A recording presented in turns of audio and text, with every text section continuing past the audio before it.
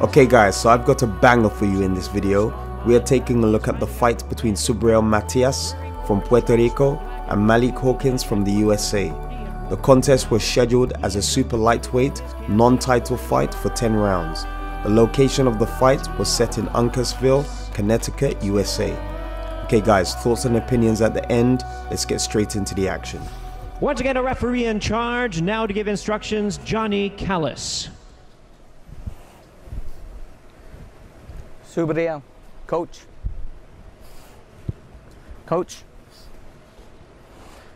Okay.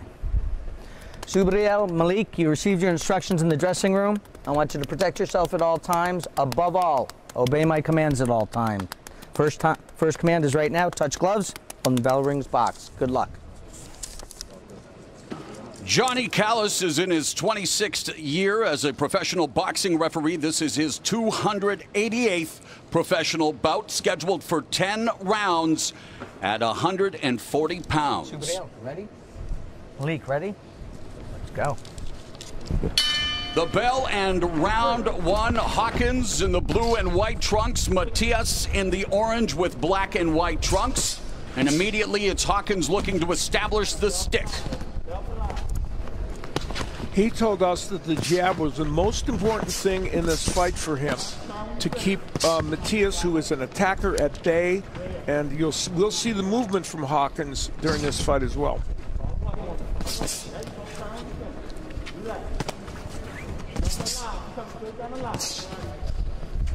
While Hawkins throws at slightly below the 140-pound average, Matias, well, he's averaged a whopping 97 punches thrown per round over 3 opponents, Al. So this guy gets his engine started pretty quickly. He does. You know, I do a lot of music shows, and I sing the song, Something's Gotta Give. Well, Matias lands 27 punches. Hawkins' opponents only land 10. So, as Johnny Mercer wrote, somehow, somewhere, something's gotta give.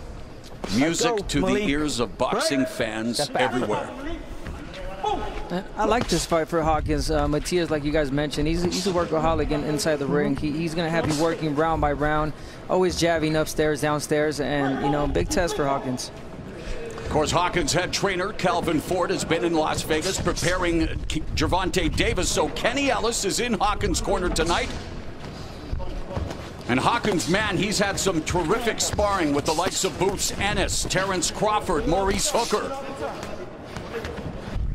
So hoping to showcase all of the skills that he has sharpened since the last time we saw him in the ring. Can't get any better than that for sparring. It's really good sparring. Matias punching on the inside. There's a short left hook upstairs by Hawkins.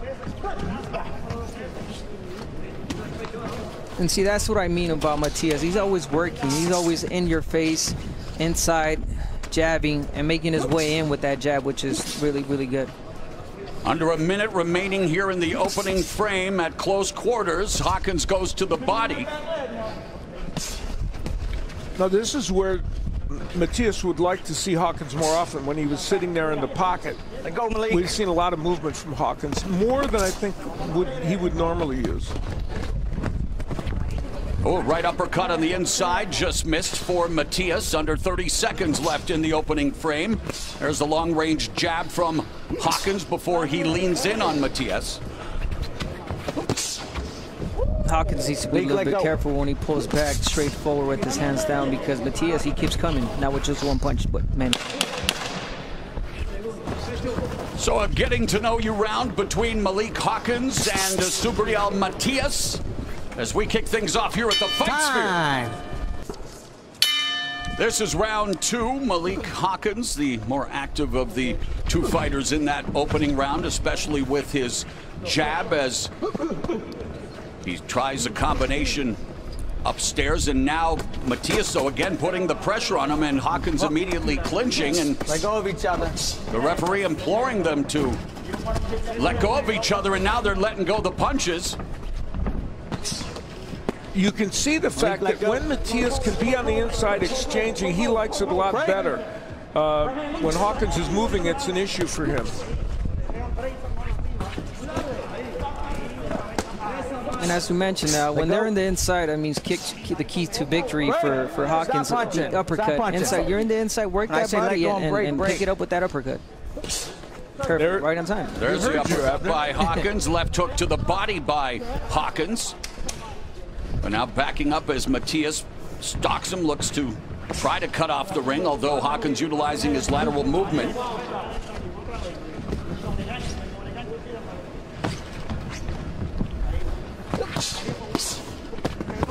There's a double left hook, lands upstairs, a right hand over the top by Hawkins.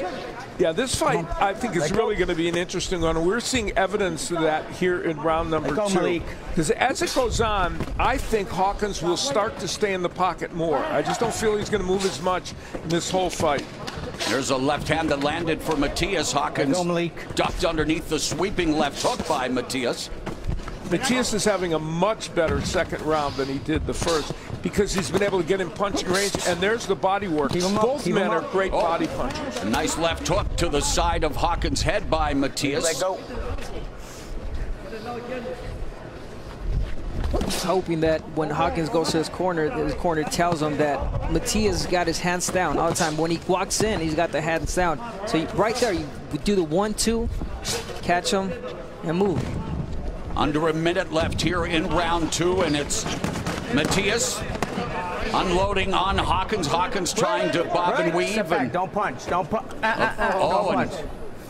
Referee Callis warning Matias about punching when he's not supposed to. Well, they had a point deducted from him in a fight where he actually hit an opponent when he was down. So sometimes he's overzealous.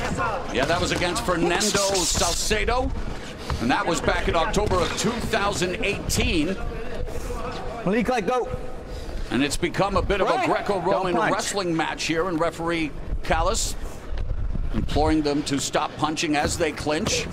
There's a left hook upstairs that lands for Hawkins, but a much better round for Subriel Matias, as he's been the aggressor, although Hawkins coming back with a combination at the end of the round. Time.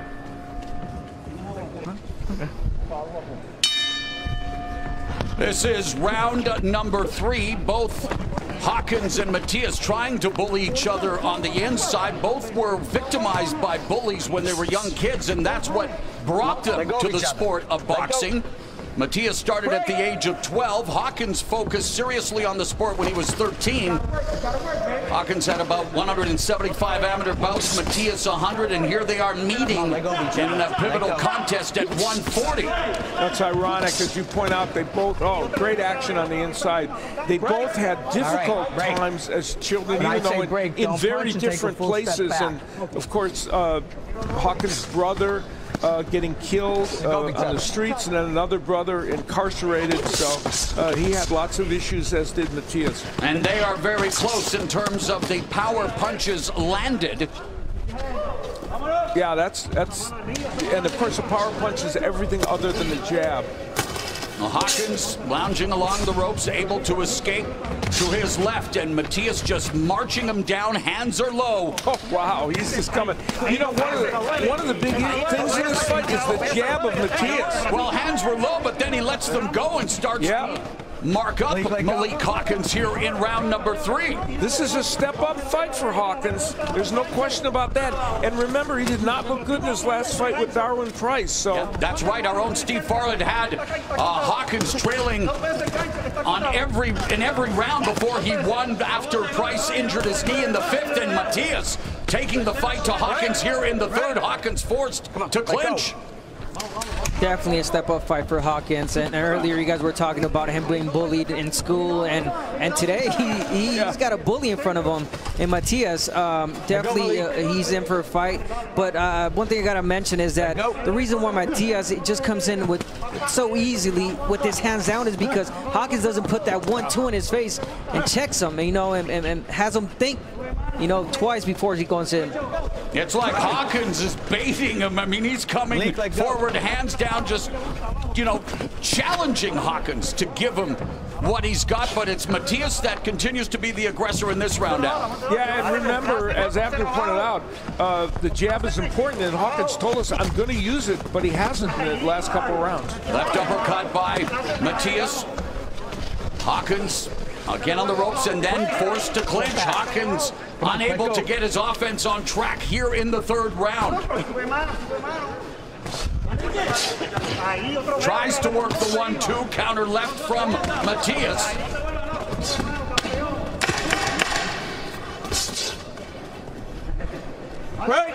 We have reached the end of 3 rounds scheduled for 10 at 140. Come on.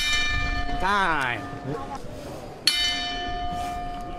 Round number 4, referee Callis warning Hawkins about his holding, and there's no holding. Matias back, storming out, and again unloading here on Hawkins. Hawkins with a high guard manages a short left hook upstairs, so they continue to fight at a phone booth distance. I like what Hawkins did just there. He got inside, but he closed himself really well that Matias couldn't land anything, and then boom, he got him with that hook. He might have found something now, Hawkins. But he can't pull back. He can't pull back with his hands down like he is at this moment. And Matias threatening with the power punches, and Al, boy, did he ever in that last round. And so many of those were created by those double left hooks. So some were body shots, some were head shots, and now in this round, you know, Abner made the point. Hawkins did get close enough where he couldn't be hit, but if he stays on the inside, he's going to be in puncher range for Matias. And he has the height and reach advantage. And, you know, he said that he studied people like Thomas Hearns, who was, of course, a fighter whose height advantage helped flourish in the ring. But Hawkins is getting too close, I think. Yeah, he's allowing Matias to be in good punching range. And Matias is making the most of the range, and it's been a real rough and tumble affair. They're using their shoulders. A lot of real wrestling on the inside, but now they're starting to exchange from mid-range. See, that's the fight Hawkins doesn't want to be in. Matias just feeling really comfortable in there.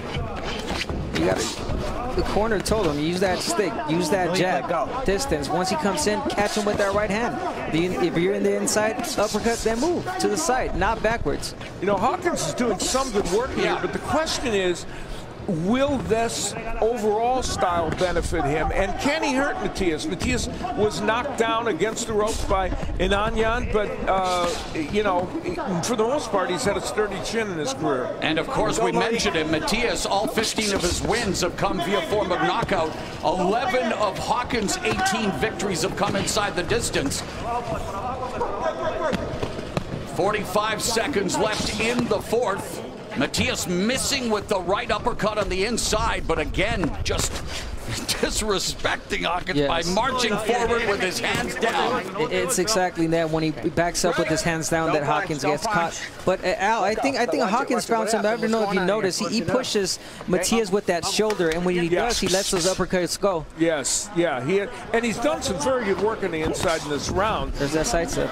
Yeah, whether he's winning the round is another question. It's a close round. Yeah, Hawkins told us that he felt that, well, it would be Matias trying to impose his will early, and he's been doing that with great effect here as we end the round. It's round 4 at the Fight Sphere. Hawkins launches a right. No. Watch out. You all right? Time. Subriel. Good. Make it work, Ice, man. Make it work, Ice, man.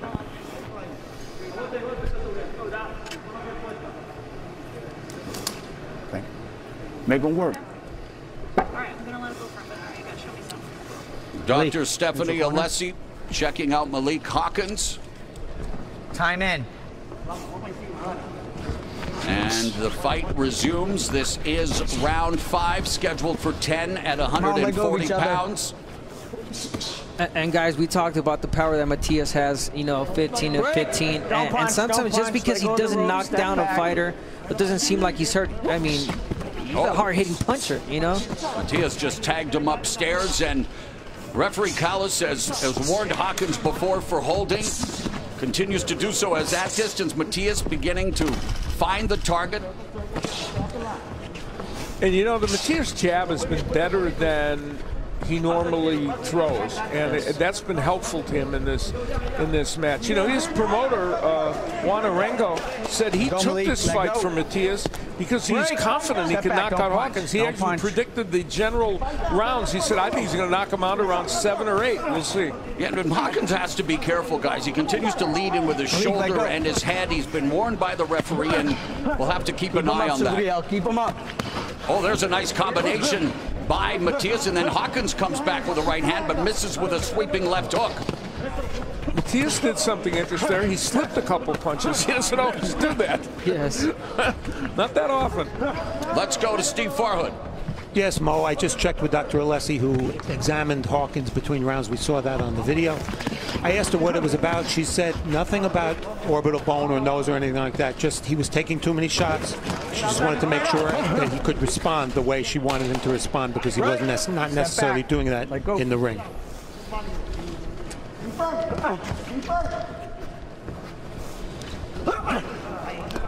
Go punch. You know, it's interesting. Matias hasn't yet figured out a way to cut the ring off, but that hasn't really impeded him, because he still ends up getting him against the ropes, even if he doesn't cut the ring off. Under a minute left here in the 5th. Hawkins leaning in on Matias on the ropes, and Step back. and referee unable to get them extricated until he inserts himself between them. And I'm noticing a little bit of fatigue right now from Hawkins. I mean, the guy, Matias just pressuring, put in a different type of, you know, a fight that I guess Hawkins has never seen. Well, and let's not forget what we mentioned at the top about him facing a life-threatening kidney disorder earlier this year. He just got hurt, Hawkins did, with that combination from Matias. Don't punch. Stop. So the power of Matias is starting to take some effect here. And that's work from the body work, too. Good point. There's another left to the body by Matias. Let go. Well, at times throughout this fight, they've been closer than conjoined twins as we get to the second half of this 10-round affair. Time. Gotta show Been a you while. something. Yeah. Seconds out. Hold up. It's Stool round out, stool number out. 6. All right, let's go. And when you look at, well, the stats, Alan, I know you keep a close eye on that. You have Hawkins with the jab, but the power punches belong to Matias, and that's been the difference in the fight. It really has. He has done a much better job with power punches, landing 109 to 66. Well, here it is by round, as we see. Matias, after that first round, things changed dramatically, and he has completed. How about round 6? Holy cow, that was a shutout. And even that jab, you mentioned using that jab as a power punch. Yeah, right. That's a good point, Abner. It's not, it isn't really just a setup jab. Just ask Jamel Charlo. Jabs can be punches. We were here in this very spot to see that. Malik, stop holding.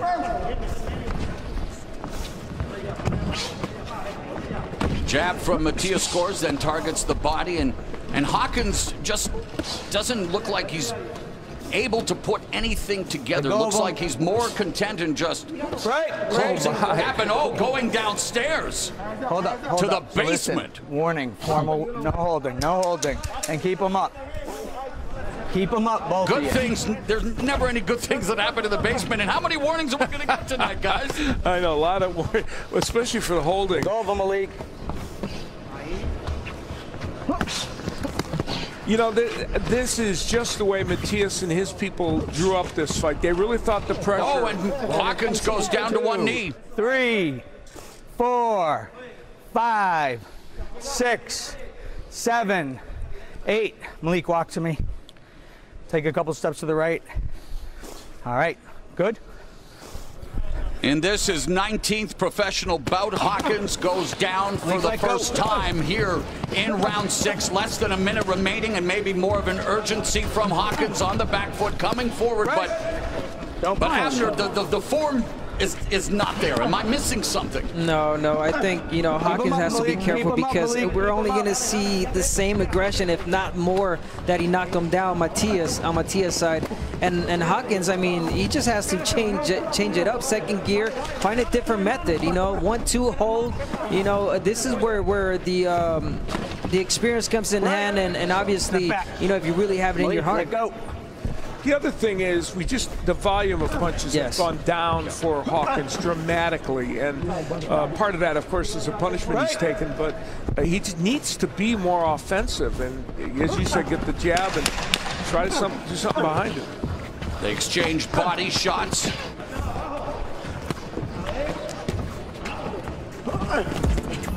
Time. Okay, it's over. It's all over. Sorry, Malik. In charge, Johnny Callis stops the contest upon advice of a ringside physician.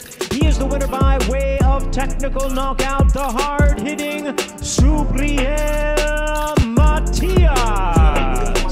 So guys, the fight ends with a TKO victory by way of the doctor's advice at the end of the 6th round for Subriel Matias. The constant pressure he applied was quite overwhelming, and this is the type of test you can face in boxing. It literally questions the quality of your character and the size of your heart. Matias was relentless in his forward aggression, and in some cases unorthodox, because he appeared to lose his form or stance to use either hand to throw hard counters whenever Hawkins tried to open up. Whenever Matias did maintain his stance, his jab was just like a strong battering ram that pushed his opponent's head back and visibly weakened him. It doesn't look like Hawkins' sparring partners would have been able to replicate this style or level of pressure. So I think we can all agree that Subriel Matias can be hit. When he comes forward, he does present some level of defense, but it's certainly not impenetrable. Hawkins was landing well early on with the jab and a few combinations, but as Matias imposed himself with pressure, Hawkins' jab became more predictable and forced. This was the first issue for Hawkins. Matias was then able to get around his jab by slipping, getting in on the inside to work short-range combinations, or simply just by slipping and countering the jab. Then you could visibly see Hawkins lost control of distance and did not use sound defense whilst moving backwards and laterally around the ring. He was regularly caught by Matias's jab while his hands were down, and this allowed Matias to move forward with confidence, momentum, and hard, devastating combinations. Matias today currently has a record of 20 wins and 1 loss, which he avenged, and all his victories come by TKO, KO, or the opponent retiring. Actually, his last 5 fights, with this fight with Hawkins being the first of those 5, have come by the opponent retiring from the fight due to the punishment that they endured. So we need to understand that this guy Matias is no joke, extremely strong and resilient, and is definitely one of the super lightweight champions that cannot be taken lightly. No pun intended, of course. And the super lightweight division is stacking up with young, hungry fighters such as Haney, Lopez, Garcia, and that crazy-ass Rolando Romero. There are many more strong fighters, and a lot of them are undefeated in this division, so we definitely need to keep our eyes and attention on these guys and hope that the big fights get made. Anyway guys, that's all for now. I really hope you've enjoyed watching this video. Please remember to smash the like button if you have enjoyed watching this particular update. Remember to leave a comment in the comment section if you want to add anything about Subriel Matias. So until my next one, peace out.